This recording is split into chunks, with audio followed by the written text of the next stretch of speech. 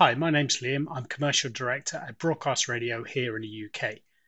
We're a software company that developed the Myriad Playout system. We're also AEQ's distributor in the UK and a systems integrator.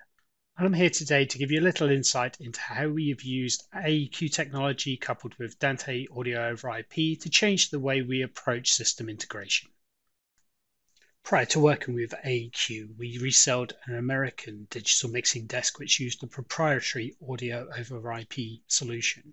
So when we switched to AEQ, we had to learn a bit about Dante and how we could use it in our system integration and studio packages, as well as interfacing it with our Myriad Playout system. Thanks to the Dante virtual Soundcard, there was no integration work required to make Dante work with Myriad Playout. We simply installed the drivers and the devices appeared in the drop-down lists in Myriad.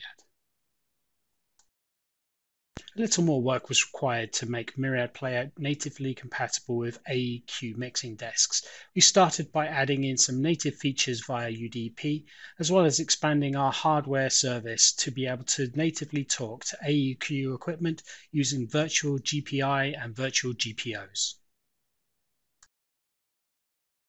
Armed with just a basic understanding of Dante and a good knowledge of AEQ equipment, we undertook our first major project using Dante as the primary way of distributing audio for Lynx Group. The Lynx Group studio refit consisted of 4 on-air studios, plus a newsroom studio and a production studio. This was to service 4 radio services. Any of the studios had to be able to broadcast to any of the services, and the production studio had to be able to broadcast to any of the services as well. We also needed to bring in external sources to all the studios, as well as distribute the audio to the various transmission chains. As you can see, aside from a few analog sources such as microphones and outputs to speakers and headphones, virtually everything in this setup was using Dante. We use Dante for talkback between studios, as well as getting signals from the mixers to the racks, and of course from the playout system to the mixer. To achieve this, we ran 3 separate networks: an office network, the Myriad Playout network, and of course the Dante and AEQ network. For audio signal routing, we use the AEQ Netbox 32 coupled with their RTC software to enable real-time audio routing controlled via Myriad Playout.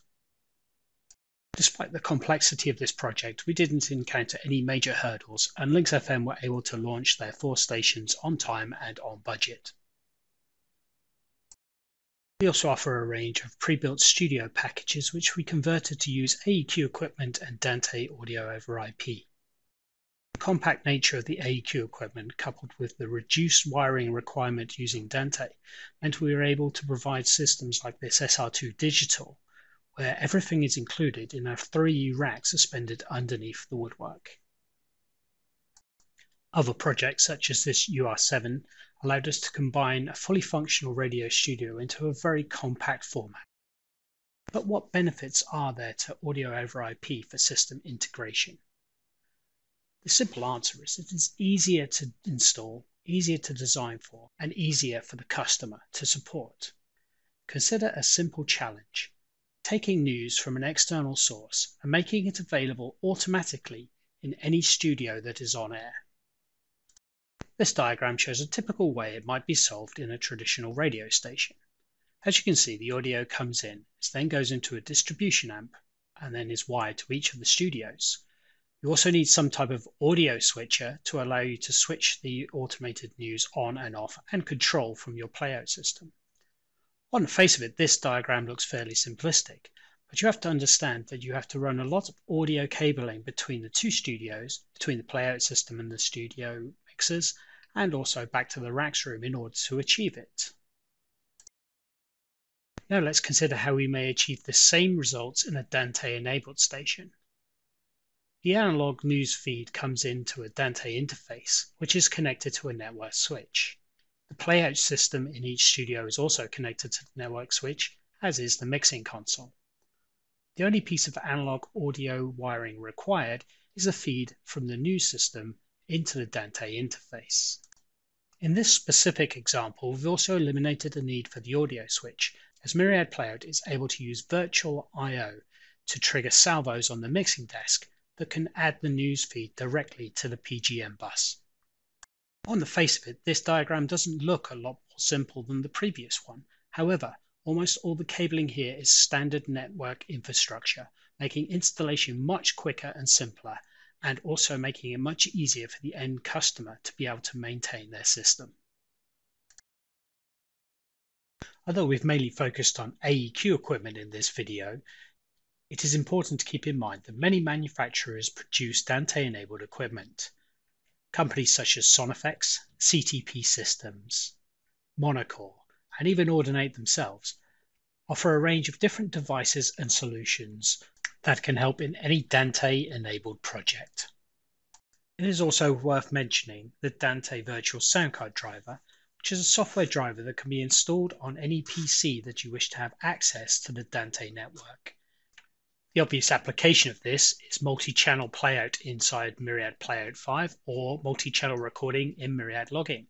However, the low cost of the Dante Virtual Soundcard driver means it's practical and cost-effective to install Dante-enabled sound devices on almost any PC in your building that would benefit from having access to the audio over IP network. Almost every Dante-enabled project we've worked on so far has been achieved using a combination of AEQ equipment, Dante Soundcard drivers, and a range of third-party interface and solution boxes from the likes of Sonifex, CTP Systems, and Monocore. Working with AEQ and Dante audio over IP has allowed us to deliver cost-effective, innovative solutions to broadcasters of all types and sizes. If you'd like to know more, you can always email us at hello@broadcastradio.com, or why not visit our website, broadcastradio.com. Thanks for listening.